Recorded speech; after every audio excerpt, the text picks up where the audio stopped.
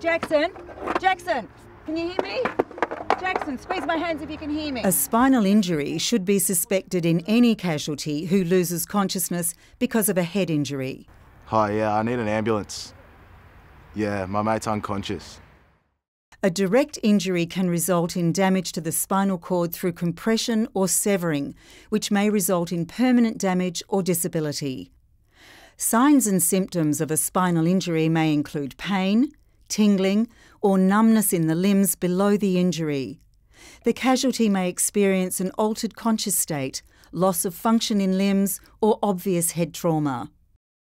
The airway takes priority over the spinal injury, and an unconscious casualty must always be turned onto their side. When turning a casualty with a spinal injury onto their side, care must be taken to maintain spinal alignment and minimise twisting. This movement can be achieved by performing a log roll. The aim is to maintain spinal alignment of the head and neck with the torso during the turn and afterwards. I'm going to need your help, boys. We need to turn him over onto the side. Should we really be moving him, wouldn't it? Yeah, he's unconscious and we need to make sure he keeps breathing. Okay, boys, I need you down that end to hang on to the ankle and the hips. Oh, your hip and shoulder. Yeah. And we're going to turn him over and keep him nice and straight. Yeah. On the count of 3, boys. 1, 2, 3.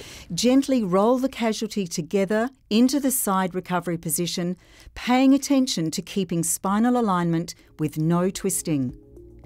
If assistance is not available, support the casualty's head and neck and carefully place them into the recovery position.